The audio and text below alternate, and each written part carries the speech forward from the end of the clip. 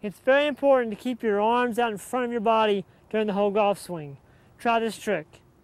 Hit the club, rest it on your right shoulder, turn your back and chest, and then push your arms away from you.